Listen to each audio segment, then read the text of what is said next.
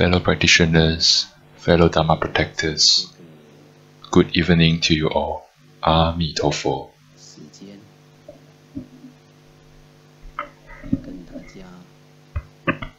Today, I would like to borrow this opportunity, time from you all, to explain, talk about understanding, how we understand Buddhism.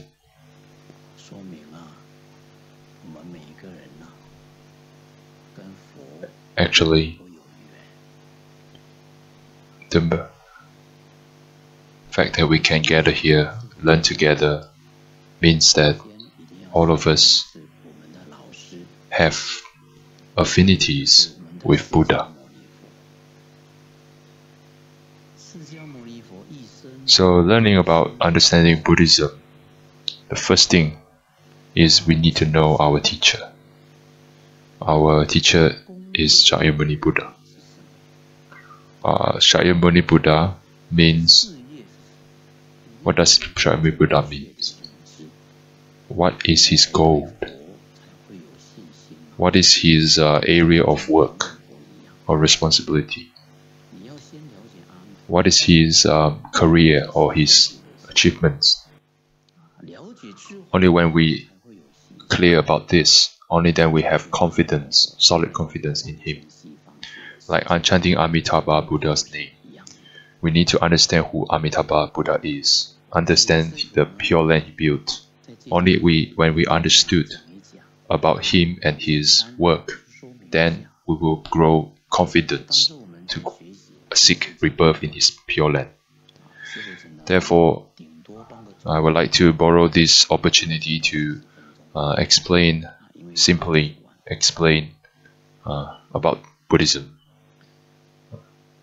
Because we have a very short time, or at most 45 minutes, half an hour to 45 minutes, because it's quite late at the time being. I would like, first time when I arrived in Taiwan to learn Buddhism, the first book about Buddhism is Understanding Buddhism. It has helped me a lot. In what part? It helps me to build my confidence,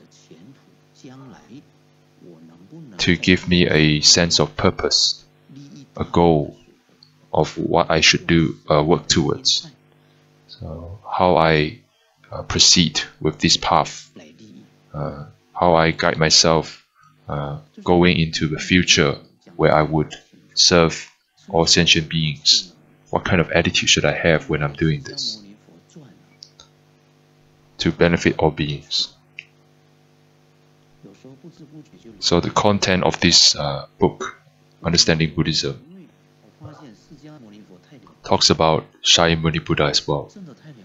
And I also read about Shakyamuni Buddha's chronicle, his biographies. And every time I read his biography, my tears dropped naturally. Like there are many times when I read it, tears came down from my face because I felt the greatness from his biographies. Because as a successor to a throne, he could have enjoyed the wealth, the powers from his fathers and his family. He would succeed his father to not just rule over his kingdom, but also per the prophecies in his era, there were a lot of Brahmin who prophesied he would have a huge influence over the whole India and the world. But as you can see, he has not chosen this path to succeed his father. He rather live under a tree every day, sleep under the tree, and get by asking for alms from the common folks, so that he could have or use all the energy to focus on benefiting the sentient beings, to contribute to all beings, to this society, to this country, to this world. That's where his greatness came from.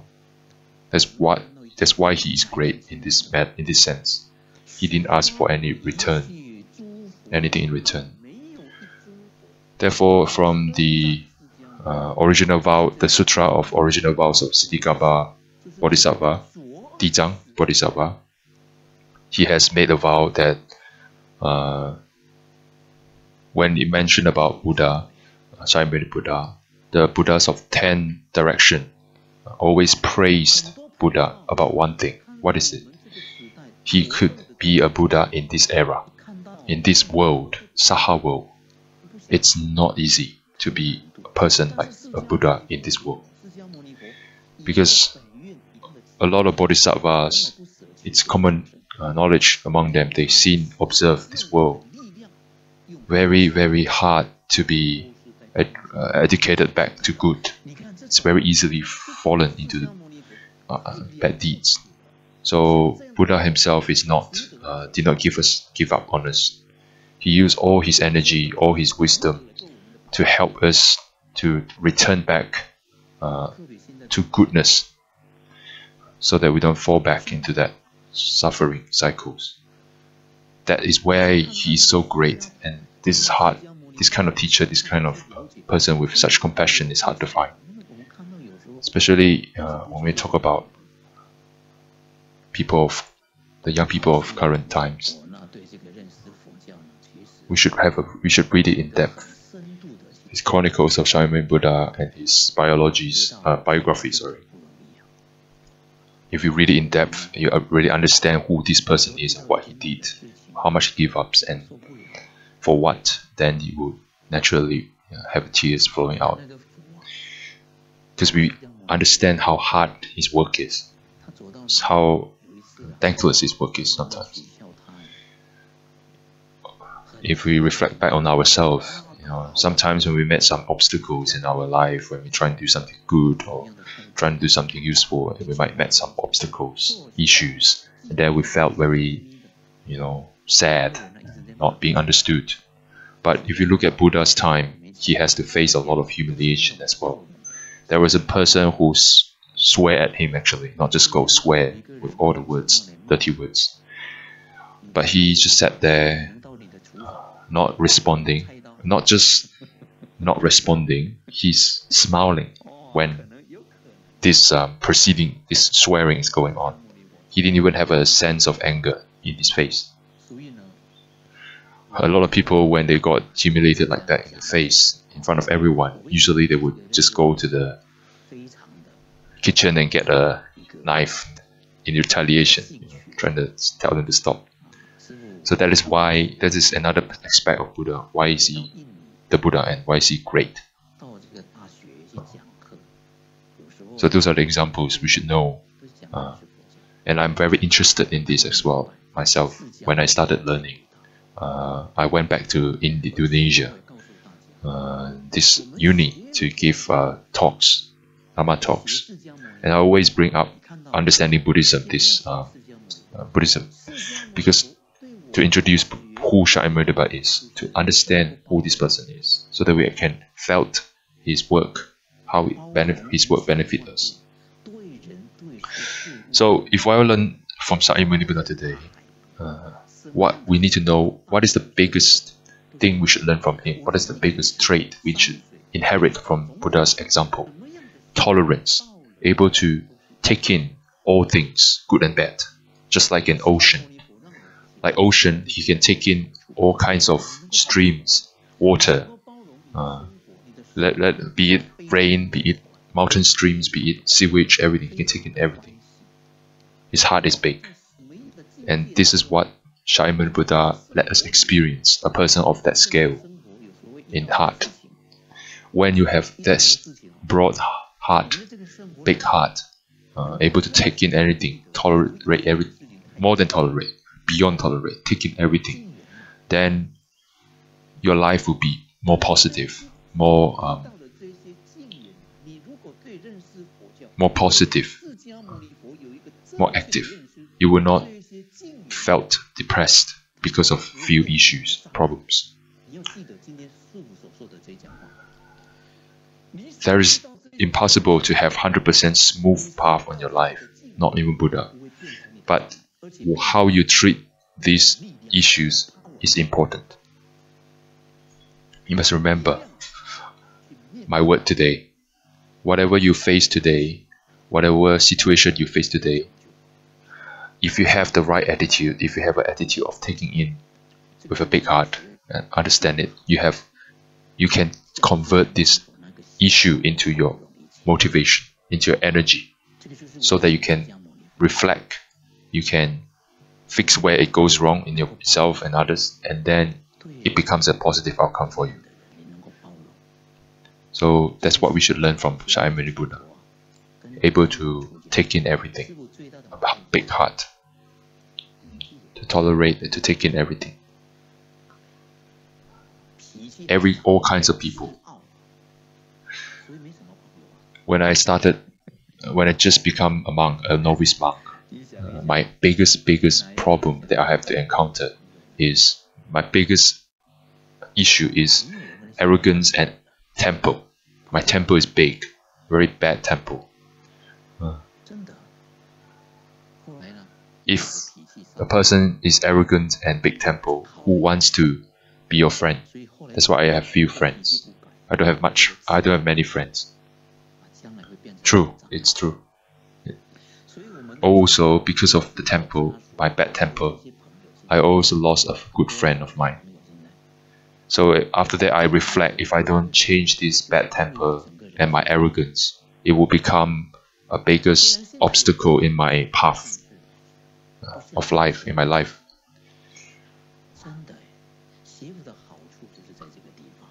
And also, after all this transformation that I have after learning from Buddha, all my friends, my family started to learn Buddhism, and a lot of them learned because of seeing my transformation from someone who's very angry into someone who's very calm, able to take in situation well. Even though I still have temper, but I still I have improved a lot from then. I have transformed from getting angry, reactive towards situations that are not to my likings, but into something, maybe if I meet some troublesome people, I felt more on a pity side or more sympathetic side rather than being angry. Like, this person has a lot of issues he has to face, that's why he's like that. So once you understand who your teacher is, his example that he has set, then only then you have confidence in learning from him. So let's continue into the main topic of today. When we're learning Buddhism, the first thing we need to know, Shakyamuni Buddha has talked a lot of teachings, how we choose a path. Shakyamuni Buddha has given a lot of methods of cultivation, but we need to learn how to choose the path that is suitable to us. And all this has to, in accordance to our levels. So there are few ways to choose the path that is suitable to you. Number one is, it has to match your current situation, your living environment. Your capability is number one. Are you able to learn from it? If you're not able to learn, catch up with the teachings, then you will find everything is an uphill battle, and you lose a lot of motivation and issues. So, for example, why are we choosing Pure Land method? Because it's simpler for us. Sometimes when we have issues, met some problems, we put all our worries into this one Amitabha, seeking his help to give me strength to overcome, to face these conflict issues face to face and overcome it. So how? By increasing my wisdom. So it's easy because I have a central focus. But if you choose something like Zen Buddhism, we have to know that Zen Buddhism is really good. It's not because it's bad, but the standard is very high in order to master it. You need to able to see through all phenomena and aware of its essence, so that we are not getting dragged away by these surfaces, appearance. So you need to have a very sharp observation. So it's very hard to master it in one lifetime. Other than the capabilities, we need to learn about it need to be suitable. This method needs to be suitable to our current living environment. And also it has to fit in our current realities that we are living, this era, sensibilities of this era.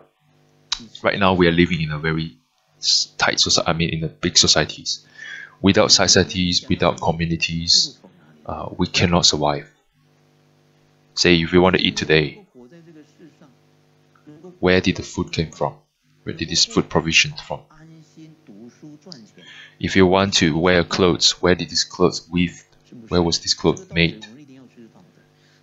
The fact that you can live in this world and not just survive, you can live with in peace with food, with shelters, with safeties, protections. It relies on everyone, societies. Without this society, we can't survive. So right now, since we are living in this society, we need to choose a method that allows us to continue to live like that, suitable to our current realities. Otherwise, if we pick something that are not suitable to our current living environment realities, then it's just a waste of time then, because we can't get the result. Like picking a major in university. Alright, if we choose something wrong, as in not suitable to us, hence it's wrong to us, then it becomes an obstacle rather than a path to success for us. Alright, if we choose something that are really suitable to us, then we will be achieving success relatively easy and quickly, and our life will get better and better. Actually, I myself is an example. When I was back in uni, my parents always forced me to learn to be a doctor. When I'm choosing a major, I don't have the ability to learn such a medical knowledge. It's too much for me. It's not suitable for me. Some people also like to be a business, finance, run business, economy. So if I was given a choice to select these majors that I like, then I might be a successful entrepreneur. So if we expand this, a lot of parents as well, they always force their own children to learn what they want rather than what the children want. They hardly communicate with their own children about what their aspiration is. Right? Instead, they force their aspiration on their children.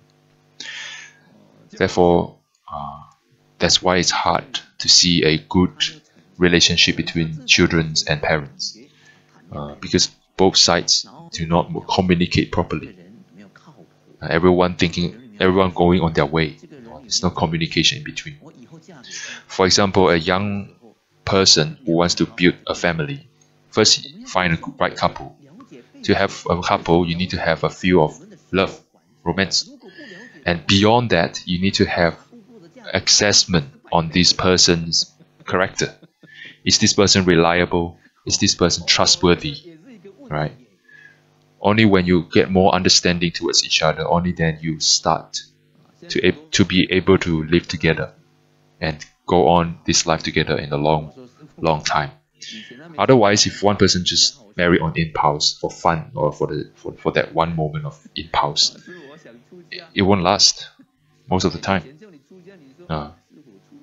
There are cases where some of the lay Buddhists, they talk to me, oh my God, right now I already married, I felt very hard, painful, a lot of issues.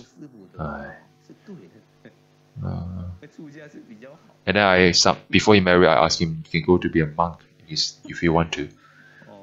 Right now he already have family and encountered issues. Because he refused, I don't really want to go to be a monk. And then when he married, he kind of like faced all the troubles. He talked to me, say, right now thinking back to that choice, I could have chosen, this path, but it's already too late. So back to the point,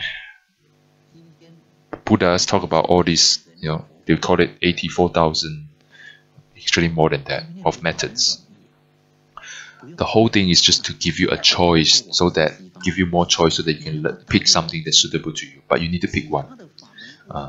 That's why today, when we choose to learn from Pure Land Buddhism, that means chanting Amitabha. Why? Because it's easier. First, the standard is you don't have to sever all the afflictions. Other methods, other than Pure Land, needs to sever the affliction in this lifetime. For our case, we only need to suppress it, the afflictions, the problems. As long as you're able to suppress, not allowing it to react, to come out. First, how do you suppress it? By putting your focus on Amitabha Buddha's name, Amitabha. And then seek reborn in Pure Land. And then you can sort out your affliction with it. That's why it's in the two stage rather than one off. So that's why if we don't choose the right method, even when you're choosing this path that's relatively easy, we still have a lot of affliction after learning 10 years. Why? The more we learn, the more we chant, the more affliction we have. Because we haven't mastered the method. So this one is already relatively easy, we still take a lot of energy to learn, let alone something that requires you to cut off all your affliction right now, in one lifetime. Therefore, we need to choose something in line with our capability and our era and our living environment. So only when we know what to choose and why we learn this method and why we learn Buddhism, then we would no longer be superstitious towards it. We know why, we know the methods, we know the theory that it's based on. And we understand that Buddhism, right, is meant to awaken us. After giving 49 years of sermon talks, what's the most important thing? What is he talking about? After giving so many years of speech, everything is about the truth of universe and our life. Universe is vast, right? A lot of planets, solar system, Milky Way. Why did that happen? Why is it so many? And if you go down to the microscopic level to us, our life. So what does universe mean? Universe means, in our sense, is our environment, our living environment.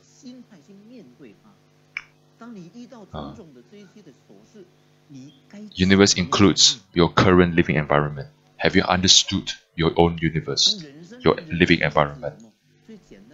What kind of attitude you should in face of your current environment?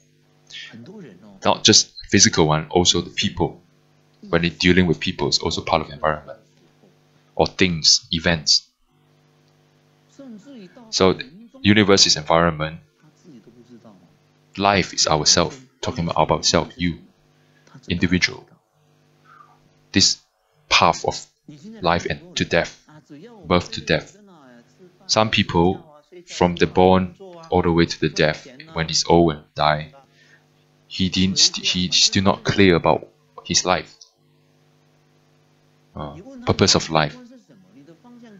If you look at the common majorities, how do they live their life? Earn, eat, sleep, wake up, work. And then when you ask what's your value, what's your principle in life, what's the most important principle and value you have in your life, what's your bottom line, they're not clear about it. So we can summarize this kind of life as you came to this world without a clue, you depart from this world without a clue. And that's the fortune part we have. No matter our cultivation level, that's the fortune part we have right now, is we understand we have a purpose. We have given an option to have a purpose. Beyond waking up, brush, eat, earn money, come back home, bath, sleep, and then repeat, rinse and repeat. Those are mechanical part, right? But for us, we're fortunate in this regard. We have learned Buddhism, we have learned the meaning of Buddha and himself, what example he has. If you look at young people nowadays, a lot of common habit is a lot of time was wasted on something, by them on something that is meaningless. In long run, is meaningless. Some even use their parents' wealth, position, power to commit atrocities, or to commit killings, sexual misconducts, something that is pointless. For example, even the whole world, we use a very extreme one like drugs, and majority of it is young people who hooked into these side drugs, intoxicants. And if you have no guide, your life is just gone, just like that. We must understand, after learning Buddhism, it takes a huge fortune, a lot of merits to be able to born into human world, in the human body, in the human world. Therefore, we should not waste it. From this, we understand when Buddha is talking about all the sutras. Alright. It's all about ourselves. It refers to yourself. The target of his speech is you and your environment. That means your life and your universe. If we do not get this point after hearing all the sutras, or reading all the sutras, or Dharma talks, then it becomes separated. Our life becomes separated from what was learned in the book. It's pointless then. So from something that's supposed to be related to our life, we treat it as something separated from us, and it becomes like reading a novel, right? And there's no benefit from it. It becomes a superstition.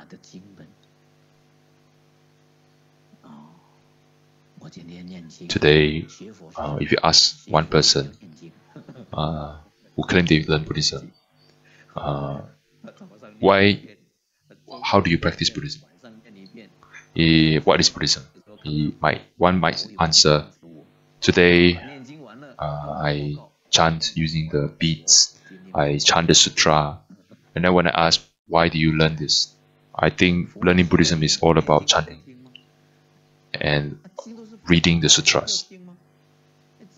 And they have most people have the attitude of, looking at the statute and like, I chant the sutra for him so that he can bless me, something like that. But we must understand the sutra came from Buddha. He's the one who gave us the teaching. He doesn't need you to read to him. The whole point is for you to use what you learn and to use it in your life. Generate into something useful for you in your life. That's the point of chanting. So Buddha's Dharma, no matter its scale, its depth, its level, all of them are related to your life. Not just related, intricately tied. Because it teaches you how to deal with people, deal with challenges, what kind of mentality you have in order to overcome these hurdles after hurdles in everyday life, especially when you're not happy, when you felt trapped, depressed. It can help you to transform this stuck situation into something actionable, movable. That's why Mr. Ouyang Jingwu, he's from the early nationalist era, and he's a very famous Buddhist scholar. He said that Buddhism is a necessity for today's society. Because if today there's none of this teaching of wisdom, like Buddhism, let's not talk about others. Myself, I couldn't change my habit without guidance. After learning, only then I realized I do have a problem I identify a problem called bad temper or lying. After learning, I understood what Buddha said. Words can bring calamities if not used wisely. If it's used unwisely, it brings disasters to yourself. Also, you will take away your merits. All goods that happens to you will be taken away because of your own doing or bad words. And you will plant a lot of seeds of enmity, or cause making a lot of enemies. And then beyond that, like virtues wise, like if you're not being respectful and loving to your own parents, then your own children will do the same as you do to your own parents. So none of this is superstitious.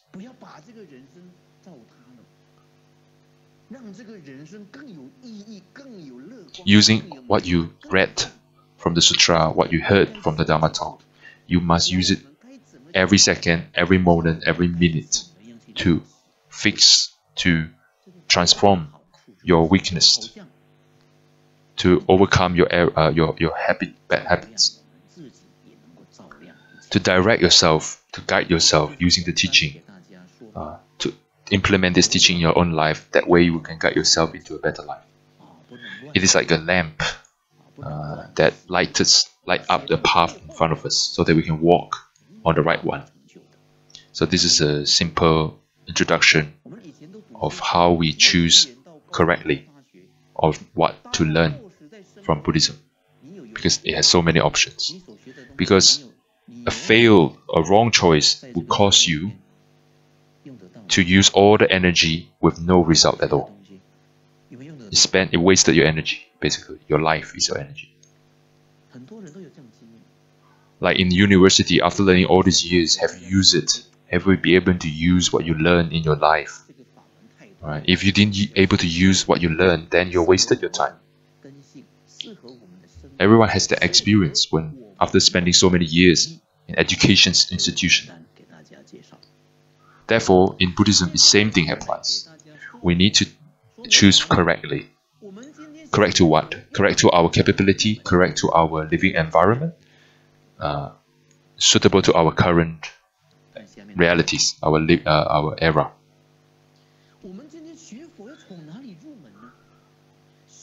So, once we understood what to choose among many methods of Buddhism learning, we also need to pick where do we start when practicing Buddhism, right? How do we get real benefit from Buddhism? We must know about this as well. Like when I first arrived in Taiwan, a lot of people introduce many ways. This is good, that method is good. And I'm confused where to start, because I am looking for somewhere to start. Everything has a start. Only then you could learn when you know where to start. Only then you can build up and become successful. So this is what we call a right understanding. And the right understanding in this context is choosing the where to start our journey of cultivations of Buddhism. Otherwise, people will look at you and say, you after learning so many years, you know nothing about what you learn, or you are clueless about it. It becomes superstition then, because you don't know what you're doing.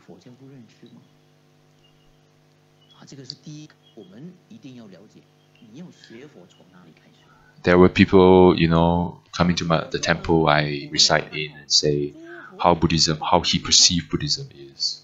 He doesn't understood what Buddhism is from what he see on the outside. feels like that, superstitious and all that. So therefore, right now, we're talking about what does all these names, statutes of Buddha means. What does the name and statutes and their post of Buddha and Bodhisattva refers to? What do they try to symbolize? Otherwise, every time we pray to these Buddha and Bodhisattvas, we do not know why we're doing that, what we're trying to do from this. If you ask one of the Buddhists and say, why are you praying to the Buddhas? We need to be able to answer it. Sorry.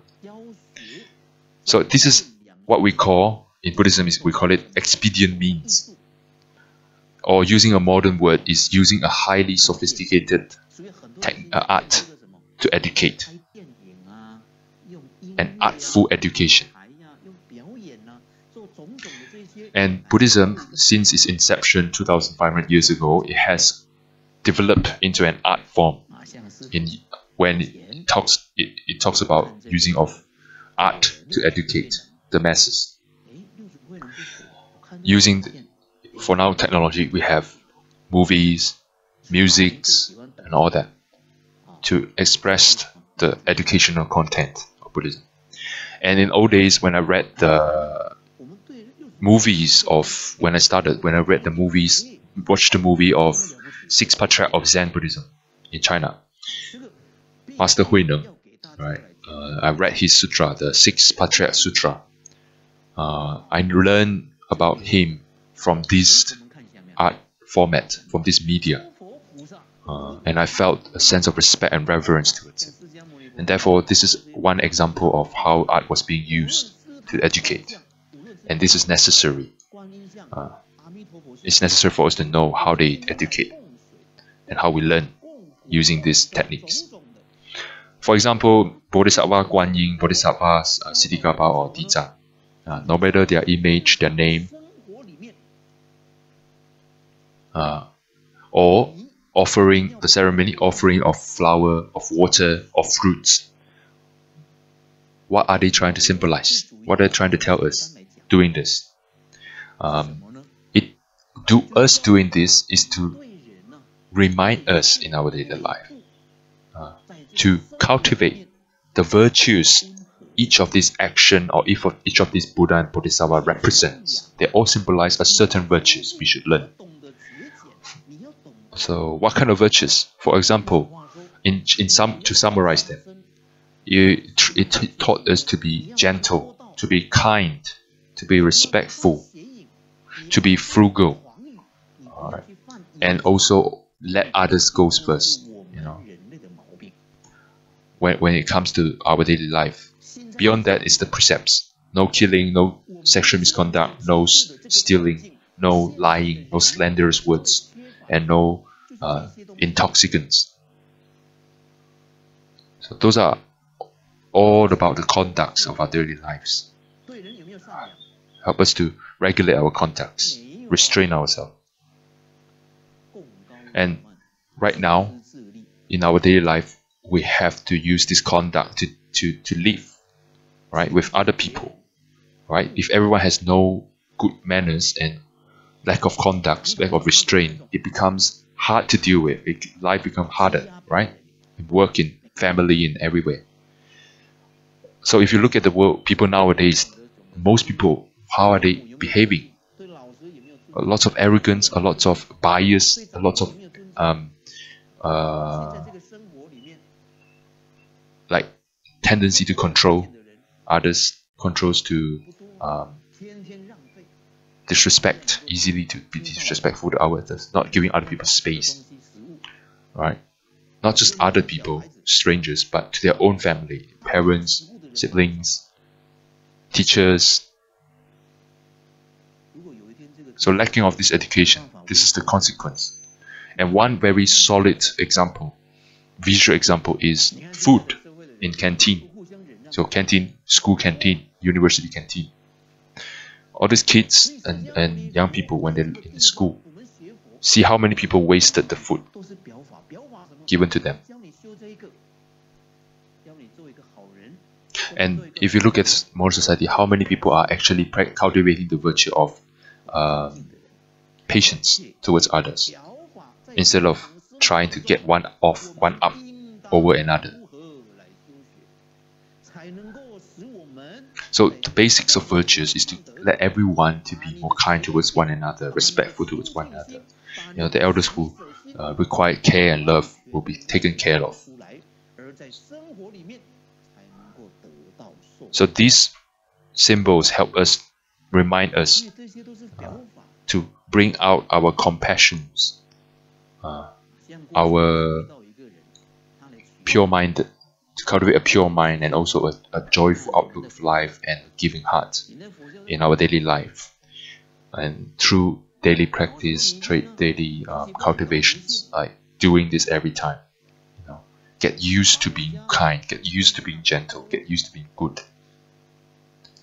Otherwise, if we do not understand why they have this symbolized way of education, otherwise you will become superstitious. We just do it for the sake of doing it. We don't know why we're doing this.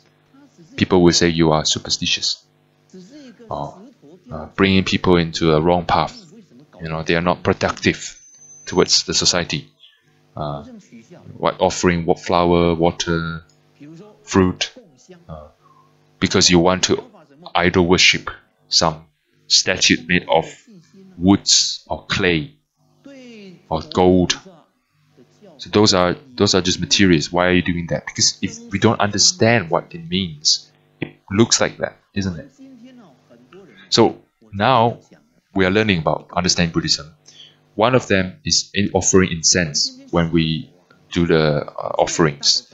And what does offering incense mean? It has meaning. Everything has a meaning. And it means we are receiving the Dharma without giving any doubts.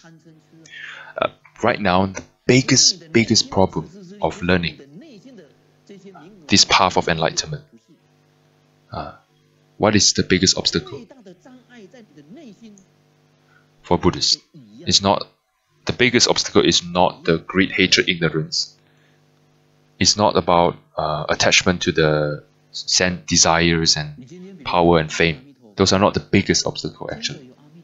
The biggest obstacle is your doubt, suspicious tendency to suspect easily.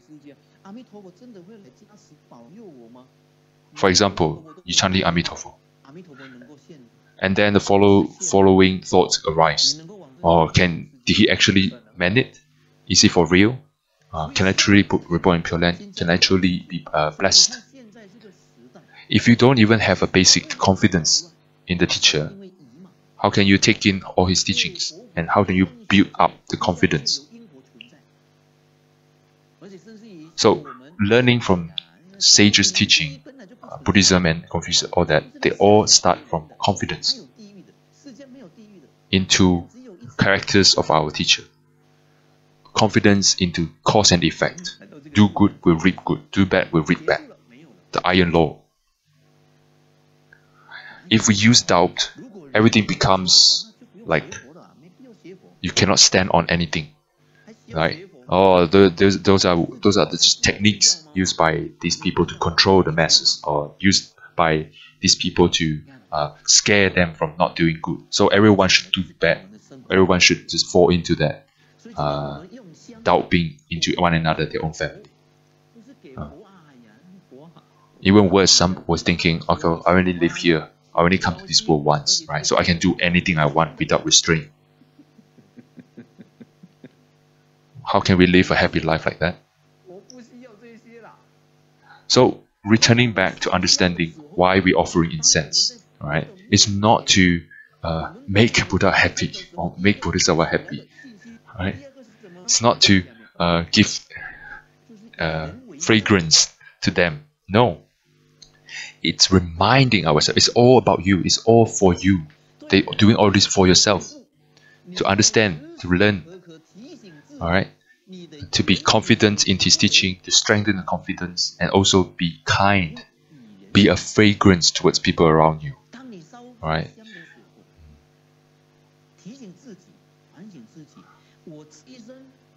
When you light the incense, when you smell the aromatic smell of incense, you must remind that everything I speak, everything I do, my character has to be as warm and as fragrance like an incense.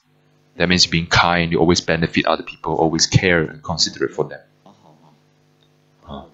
And on the other hand, I do not want to be someone who harm, or everything I speak, everything I do is harmful or hurtful to those them. That's why we light the incense. So when you light incense, the first thing you should think about is, I must guard my speech, my mouth. Prevent it from becoming a sword that harms you. Most of the time it's people close to you. And in the other hand, we need to remind, when we smell this fragrance of incense, we must remind ourselves how many kindness you have received when you were born. And Buddhism categorizes into 4 kindness to repay. First is parents, without saying, without needing to state. Second is the teachers who give you wisdom, give you ability to see. Third is your country, countries that allow you to have a society that's peaceful, to grow. And the last one is the sentient beings who provide everything you have in need in your life. And that's why we have this ceremony, offering incense. Second, offering of flower. What does flower mean? Flower means cause, seeds. When you look at the flower, you think of the cause.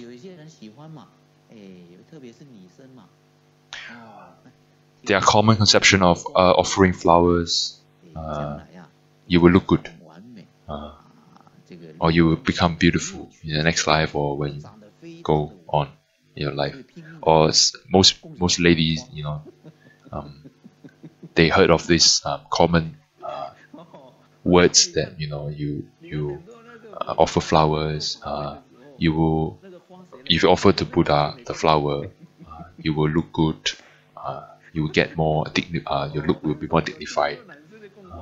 But it's not the actual meaning, It's not the ultimate meaning of it. So when you look at a lot of Dharma ceremony, a lot of women are giving the flowers because of this understanding. But the actual meaning of offering flower, in depth, when you go deeper, is to cultivate good cause. Why? If you look at the society, there are people born in poverty, some people born to wealth, born to the position of high power, great power. It has everything to do with the cause they cultivated. Some people fall into the realm of animal, to the realm of hell or hungry ghosts. It's also because of the cause they cultivate in the past. So, in simpler words, remind yourself of cause means prevent yourself from creating the cause of your sufferings or bad deeds, which is the cause of suffering. Your speech, your action, your thought. So when you remind yourself through the offering of flowers, you remind yourself of your deeds, your attitudes. Has to be as the same as the Buddha that you offer the flower to. My cause must be the same as the Amitabha or any Buddha Bodhisattva you're offering to. That's the point. To remind ourselves in our living environment, everything is also impermanent. Flower is impermanent, isn't it? It wilted very quickly. So also remind us that everything you live, everything you have, the relationship you have and all that, it will change as time goes on. This is impermanence of life, one of the facts. And we do not get too attached to it from this understanding. And from here, this small example, we can see how Buddhism overtakes all forms of education in the world. Other than that, we have offering of water. Offering of water is not mentioned in the slide, but it says that water, clean water, right, is when it's not moved, it's pure. It's pure. One thing, it's equal, right? Flat. That means do not be tainted by greed, hatred. That means pure heart. Do not be discriminative, which is equal in your heart. So from this example, we understand that all these offering of flowers, incense, and the water or names of Buddha, statue of Buddha, Bodhisattvas, they are all to remind us.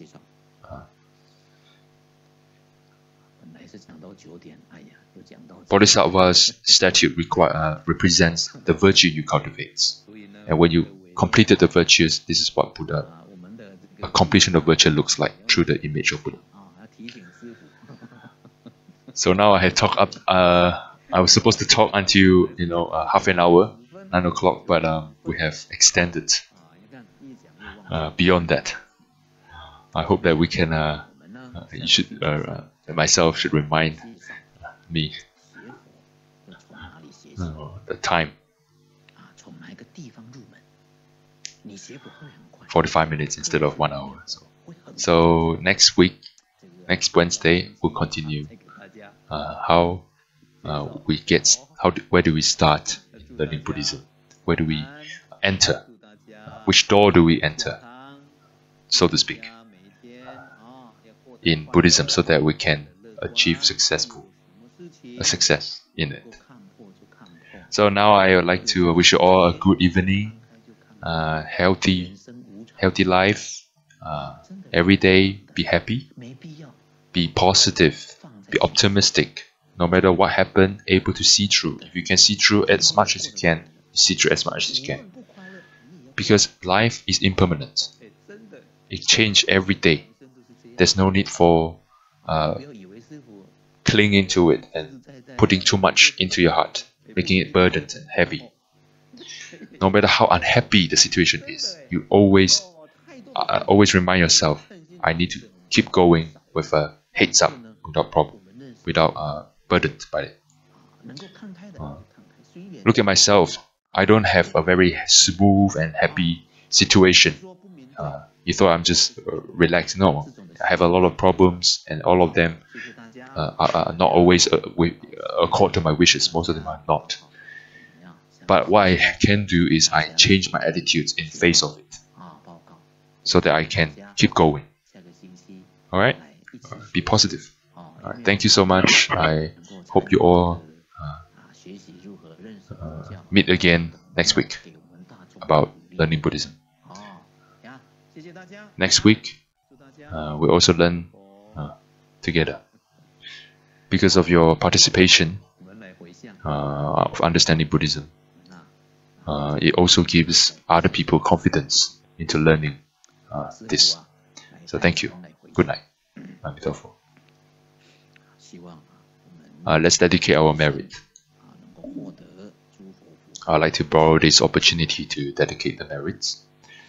I will lead, and you guys can follow. Hope that we can receive the blessings from the Buddha and Bodhisattvas. May the merits and virtues accrue from this work. I, Venerable Xue Wu, or Dylan, use your own name, would like to dedicate the merits of listening to the Dharma to all the karmic creditors of all lives, so that they can all be received by Amitabha Buddhas to the Pure Land. I also like to dedicate the merit to beings of all directions, everywhere, so that they can be liberated from sufferings and achieve ultimate happiness. Repay the 4 kindnesses above, relieve the suffering of those in 3 paths below.